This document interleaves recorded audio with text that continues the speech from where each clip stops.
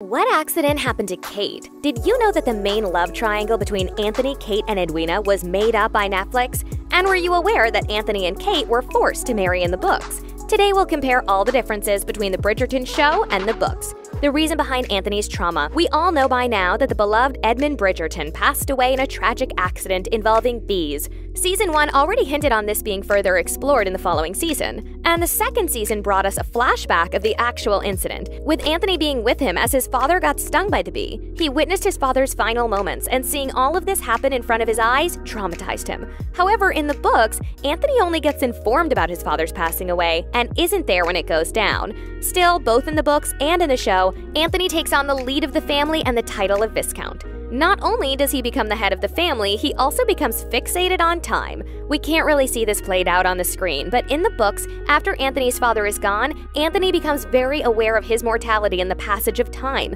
It's another driving point in the story as Anthony tries to find the future Viscountess as quickly as possible, convinced that he won't make it past 38, which is the age when his father lost his life. In the show, he's urgently looking for a wife with no feelings attached. However, all of that changes after he falls for Kate. The drastic change. In the book The Viscount Who Loved Me, which is the book the second season is based on, we're introduced to new characters of two sisters, Kate and Edwina Sharma. However, in the books, they're named Sheffield and are a white family from England, with Edwina being described as a girl with blue eyes and blonde hair. In the show, the sisters, along with their mother, are South Asian, and they travel from India to England. The Sheffield name comes from their mother's maiden name, which was Mary Sheffield. She married a guy from lower classes that already had a child, which her wealthy parents rejected along with her. The child was none other than Kate, and after their dad passed away, the girls along with their mother Mary returned to England to find Edwina a husband. The link to the show was made by making them stay at Lady Danbury's house. The show made this change to showcase the inclusivity Bridgerton prides itself for.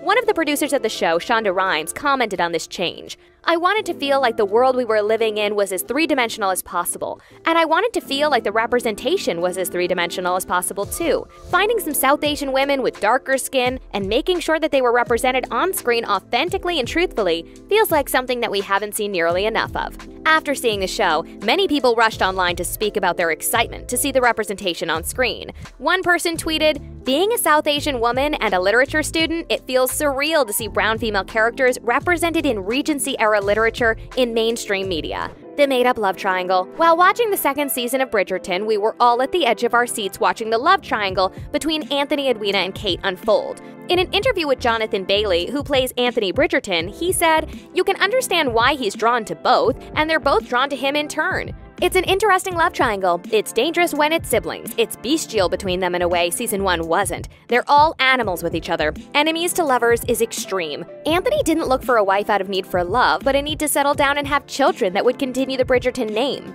Edwina was looking for her true love, and Kate was just trying to secure the best match for her younger sister. All of this turned out to be way messier when Anthony developed feelings for Kate, as Edwina was charmed by him. However, Edwina realized what was truly going on between her sister and the Viscount before it was nearly too late and called off the wedding. She stepped back, realizing she needs to choose her future husband based on what she wants. This triangle played out way differently in the books, or to be more precise, it didn't even happen. Netflix made it up to create more drama and to draw the viewers in. First and foremost, in the book, Anthony was only counting Edwina for a long time, but never made the move to propose to her. Kate and Anthony get together much faster as compared to the final episode of the show, as they're forced to marry by their mothers. Edwina takes a step back in the books and is reduced to being just a side character, whereas in the show she creates a love triangle by developing feelings for Anthony. In the book, she finds his courting amusing, but isn't smitten to the degree we saw on our screens. Kate's secret betrayal. In the books, Kate is pressuring her sister to marry rich just to secure a good future for her younger sister,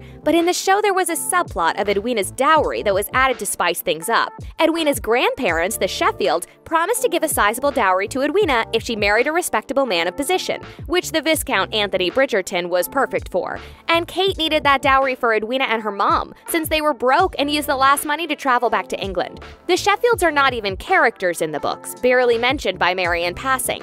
The show drew out the Sheffields to be completely terrible people, starting with rejecting their daughter and still feeling the same resentment all those years later. All played out well in the end, despite Edwina and Kate's mom Mary feeling betrayed by Kate. The infamous bee sting scene. Since the book fans saw the bee hint at the end of the first season, they've been buzzing with excitement. The bee involved in the story is pretty tragic, but there's one scene in Anthony's book that turns the story around. When he and Kate are in a garden together, Kate gets stung by a bee. In the show, this moment just creates unbelievable tension between the two. Anthony's fear of bees is understandable after he watched his father lose his life to a bee stinging him, so when he starts panicking, it's up to Kate to calm him down. She does so by placing Anthony's hand on her chest while reassuring him that it's just a bee sting and nothing is going to happen to her. While feeling their beating hearts, the two leaned in, just moments away from actually kissing. This scene is one of many tipping points that climaxes in several episodes later when Anthony and Kate finally kiss. However, in the books, this scene plays out in a completely different way. Not only does Anthony get worried sick when Kate gets stung, as he's convinced she won't survive it,